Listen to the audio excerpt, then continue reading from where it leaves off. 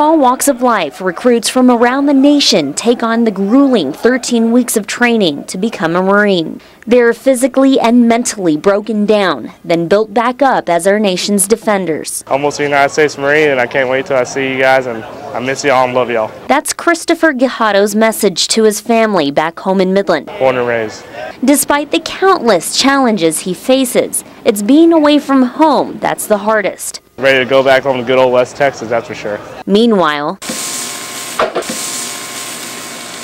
his family carries on with their weekly barbecue dinners, but Chris is always on their mind. Padre, pedimos por Chris, allá donde él está y todos sus amigos. And when he's home, we cook together. The recruit's anxious mother says this is her son's dream. As soon as he turned 18, 3 days later, he was in that office signing up. The only contact the family has had with him are through these letters. I feel I won the lottery.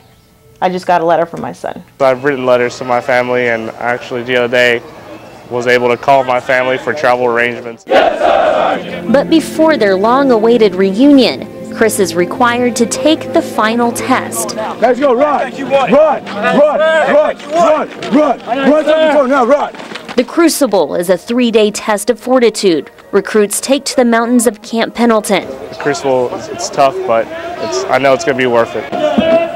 They are pushed to the point of exhaustion with little sleep or food, carrying nearly 40 pounds in combat gear. Finally, a 12-mile hike up the steep side of a mountain called the Reaper. On the way down, they can barely stay on their feet. But they carry on, knowing they're just moments away from the words they've been longing to hear. Congratulations, Marine. Because right now, every single one of you are part of the most feared fighting organization on this planet. And that title was earned. Ring, ring, ring, ring, ring! That was the scene yesterday in Midland, Odessa, Texas. I'm telling you right now, it got wild.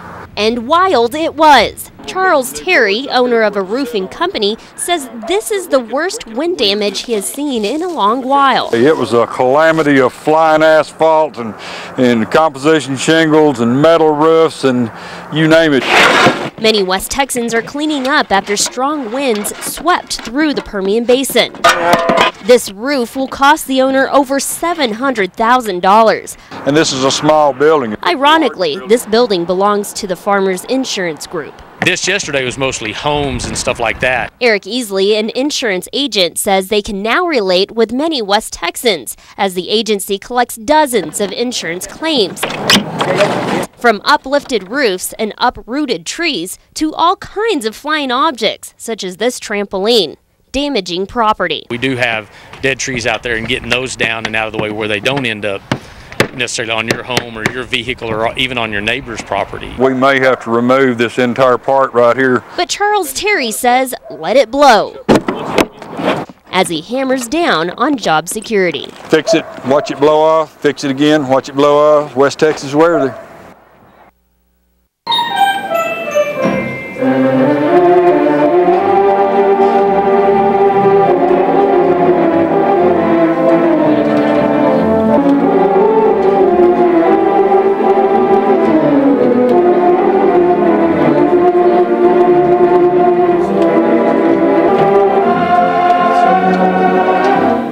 The El Paso Community Foundation restored this theater 7 years ago, and it had originally been a movie house. I used to come when I was a kid. We used to watch Cantinflas movies here now in Plaza Theater back in the 60s, 70s. They were going to tear it down. And in fact, Rita Moreno came out and helped the foundation to save the Plaza Theater.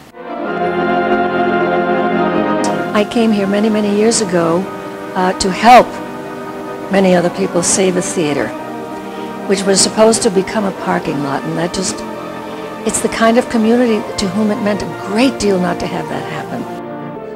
Welcome to the Plaza Theater. Enjoy the show.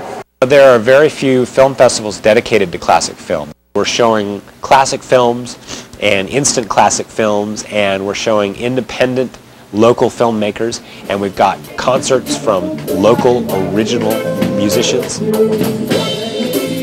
People have, for very little money, the opportunity to come to a world-class performing arts facility that belongs to them, belongs to the city of El Paso, and enjoy some of the best movies ever made.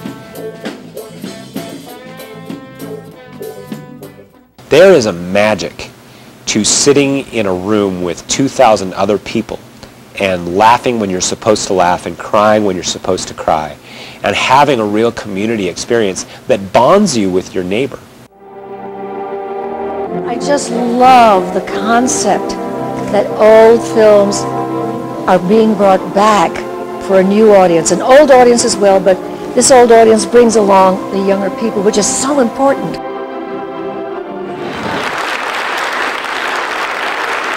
I've noticed recently that a lot of young people have been showing up at my appearances. That's new. They think they've heard so much about me from their fathers and their mothers and their aunts and their uncles and their uncles.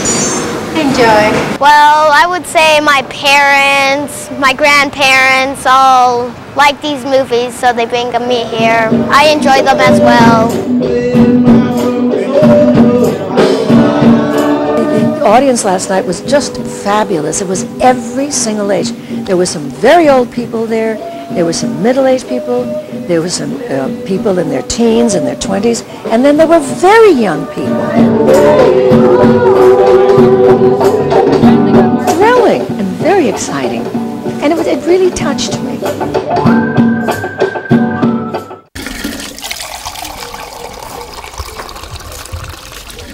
80% of the beds in South Sudan are filled with people who are sick with simple diseases caused by dirty water, easily corrected by clean water. So you can imagine what that means. What meager income you have goes to medicine or hospital bills. You can't make it to school. You can't get out and work. It just knocks people out of the game. It doesn't give them a chance to even start. People walk for over 10 miles in looking for water. You walk for 3 to 4 hours to go and look for water. When you bring a clean water well close to home, all kinds of impacts you see. Illness goes down. Spending on medicine goes down. Ability to go to school because you're not spending all day going after water, which tends to be a girl's job, so it keeps girls out of school. You see communities and neighbors healthy within months. They can begin to think maybe there is a future here. Stonegate Fellowship partnered with an organization called Water is Basic. They have by far been the leading water well drilling agency in South Sudan. Over the last 4 years, they've drilled almost 500 water wells. Some people say, hey, do you preach the gospel before you give water? I say no. We preach the gospel with water. These water wells are given for free in very desperate areas, and they're given in the love of Jesus, in the name of Jesus.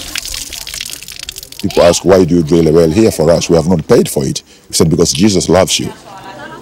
It has been a tool to tell people the love of Christ, and it has also united people across different faiths. Even Muslims and Christians go and chat and laugh together at the water point, collecting water. Water has given people hope.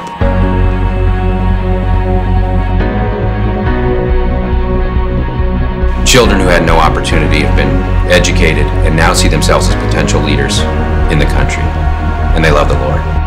There's a huge heart of humility and gratefulness for all that the church has done for them. Stonegate Fellowship Church, to know that what they have done, they have put deep into our hearts the love of Christ with all their support.